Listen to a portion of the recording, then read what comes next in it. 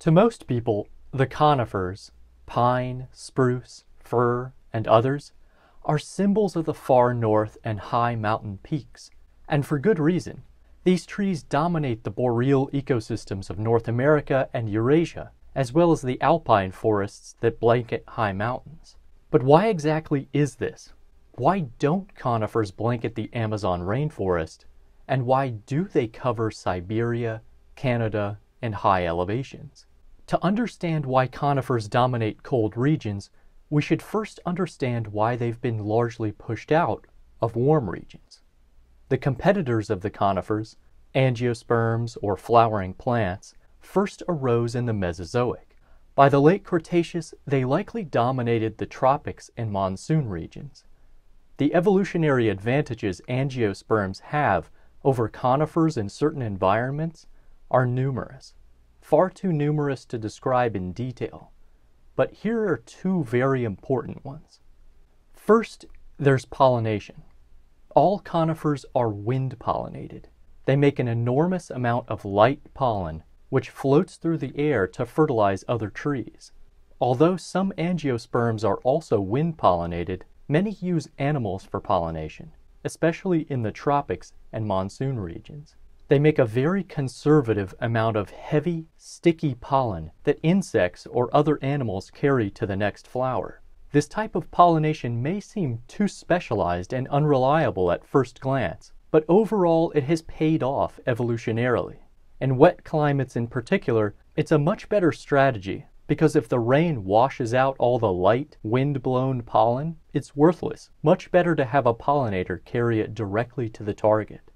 Another important factor is cell size. During the Cretaceous, flowering plants tended to downsize their genome, allowing for smaller cells and faster cell division. Smaller cells can be packed in greater number into a given leaf area, allowing for more gas exchange, which would allow for higher rates of photosynthesis. From the Mesozoic until about 3 million years ago, the Earth tended to be much warmer and wetter than it is today.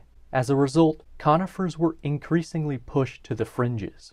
Nevertheless, they persisted in specific environments. The rock you're looking at here is called Triassic sandstone, derived from the Durham Basin in central North Carolina. During the Triassic period, a wide basin ran from what's now Durham down to Wadesboro, sitting in the shadow of a great mountain range. Coursing rivers from these high mountains filled the basin with sediment, which in time formed sandstone. It's nice-looking rock, and easily shaped into stones used for buildings like this Episcopal church. But hidden within this seemingly homogeneous, brick-like rock are traces of a lost world. Some of the most important Triassic period fossils have been found within it, including great predators like Postosuchus. But along with animal remains, the rivers also deposited plants, including fossil remains that may belong to the oldest member of the Pinaceae, the family of conifers which today dominates the north and the high mountains.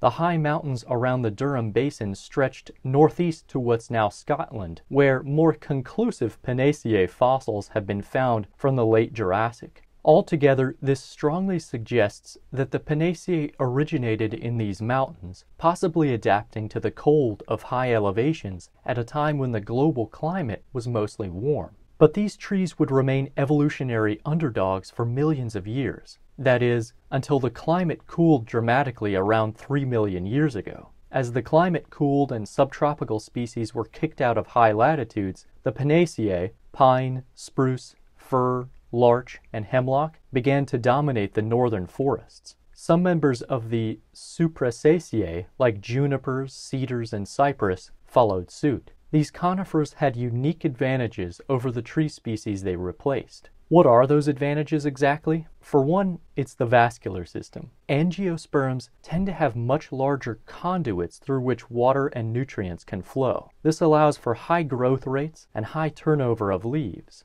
But there's a major downside to these wide conduits, a phenomenon called freeze-thaw embolism. When the vascular system of the tree starts to thaw out after a long, very cold winter, air bubbles start to form. And in large conduits, large air bubbles form. Due to their large size, they don't easily dissolve back into solution, leading to an embolism. Conifers, on the other hand, have a vascular system composed of very narrow tracheids. The narrow shape only allows very tiny bubbles to form, which quickly dissolve back into solution, preventing an embolism. The width of the tubes in the vascular system of plants is the key factor determining whether or not a freeze-thaw embolism will occur. In addition, most of the conifers in cold regions use special molecules to preserve their chlorophyll instead of letting it break down in cold temperatures. When the warmth in spring arrives, they can immediately begin photosynthesizing, while the deciduous trees need time to grow new leaves. The shorter and cooler the growing season, the more this comes in handy. The conifer advantage is strengthened dramatically in climates with a summer dry season and a cold winter, like much of the mountainous U.S. west of the Rockies.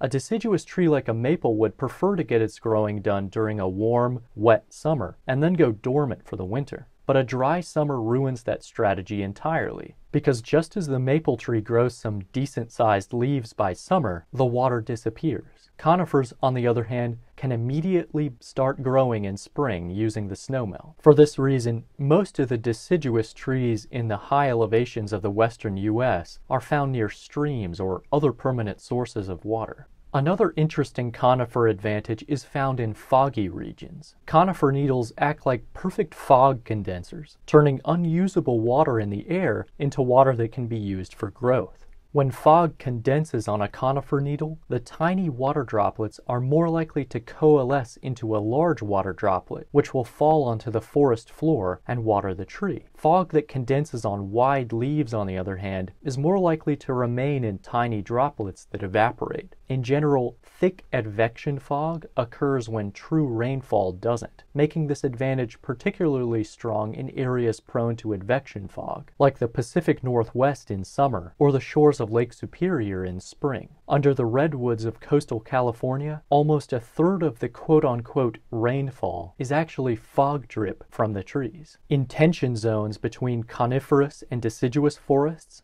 like the Great Lakes region or the high Appalachians, poor soil lends an advantage to the conifers. On poor soil, natural selection favors plants which have a very low biomass turnover rate. They hold on to their foliage for as long as possible to save nutrients. To reduce turnover, the foliage needs more chemical and physical defenses against weather and animals. Conifer needles accomplish this to a greater degree than maple or oak leaves, and thin, rocky soil is common in the far north, where past ice sheets have scraped down to the bedrock. So in short, cold, fog, and poor soil tend to favor conifers over angiosperms.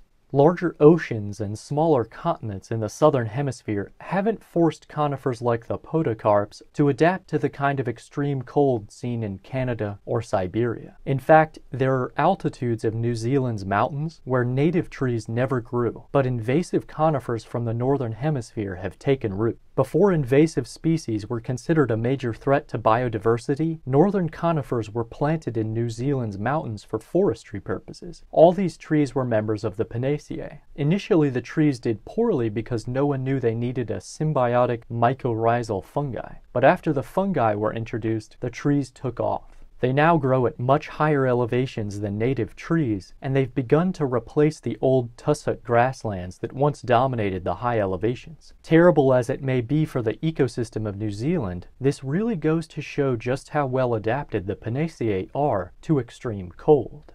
In a warming world, the future of the Pinaceae seems uncertain, but for now, they remain an emblem of a harsh and unforgiving boreal world. Thanks for watching.